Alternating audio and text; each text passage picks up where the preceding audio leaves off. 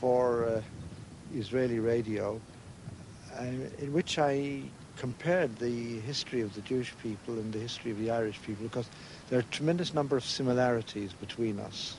First of all, this very vivid sense of humour, which emerges from a long period of oppression. That you'll find both with the Irish and with the Jews. An ability to laugh at yourself, which is also very healthy, and that also exists. Let me ask you this. You were the governor of the West Bank, and you had a marvellous record there.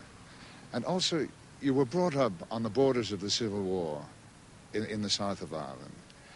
And what I wanted to ask you was, did that experience, the Irish experience, the conflict in Ireland, did that help you at all in your dealings with the Arab-Israeli problem? I would say yes. My parents always said that they came here at the time of the British Mandate and went through all the problems that we had with the British colonial authorities at the time and the struggle here. And then we had even struggles within our own community, all of which was evoked memories of what went on in Ireland.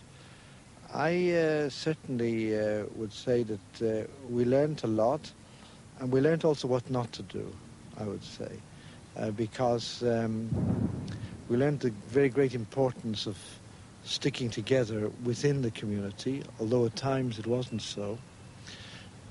And also, it became quite clear to us that somewhere or other we must reach a compromise with the Arabs. And in fact, the strength of Israel's case all along has been the fact that we were always in favor of compromise, right through, and they were never in favor of compromise. They always wanted 100%. And the net result was that we who favored compromise invariably succeeded, as opposed to them who did not favor compromise. Herzog is a former Labour politician. And you sense that his plea in favor of compromise is directed as much at the Jews as at the Arabs. But if the Arabs did agree to talk, would a Jewish compromise ever include the handing back of the occupied West Bank? In the meantime, the situation continues. And for these young Jews celebrating their bar mitzvahs by the Western Wall in Jerusalem, the only certainty when they leave school is direct entry into the Israeli army. Latvia and Lithuania, Limerick, Belfast, Jerusalem. Coming to Israel, whether to live or merely to visit, in a way completes the long journey begun over a century ago by those early waves of Jewish refugees. The situations in Israel and Ireland are complex, difficult, and different. But it's hard not to feel that that urgent need for compromise applies to both. Perhaps this is a better place than most to pray for it. Belfast Jews, whether in Ireland or here in Israel, have in common with their fellow countrymen a sense of place and a wealth of shared experience.